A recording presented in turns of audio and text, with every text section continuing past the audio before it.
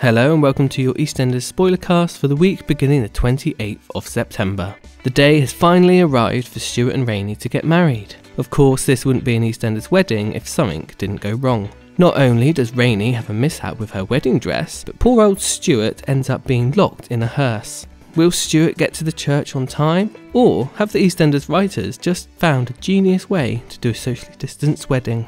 We also have Mick come across Frankie's camera and sees photos of Ollie on there. Seemingly unbothered by them, he tells her she should delete them just in case Linda gets worried about privacy. Later in the week, Kathy, being a Bill, has set a task for Frankie to bring in some extra money for the Albert, so Frankie arranges a drag bingo night and offers Mick an evening shift to work. On the night, Mick is joined by Linda, Sharon and Max, all creating a team for the bingo, and later on, Max spots Linda drinking and confronts her.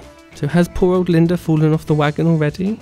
Our old mate Danny Hardcastle is back and trying to cause trouble for poor little Callum this week when he spots him doing some paperwork. Danny then has the audacity to go and tell Phil that he thinks Callum is a grass. I'm sorry Danny, but who was it singing like a canary a few weeks ago all about Ben Mitchell?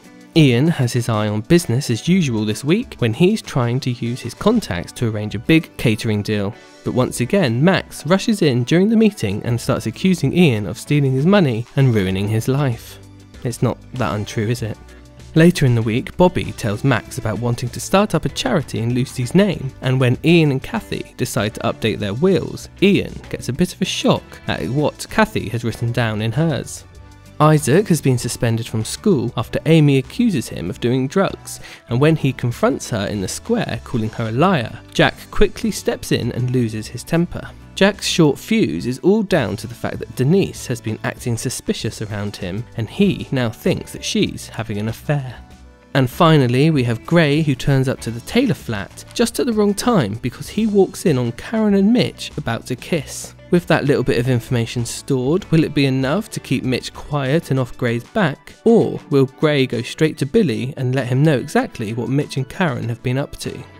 And there you go, there was your spoilers for the week beginning the 28th of September. And if you've enjoyed this, remember we also do a review of the whole week of EastEnders every Sunday. So make sure you like and subscribe to this channel and pop a comment below and let me know what you're most looking forward to this week.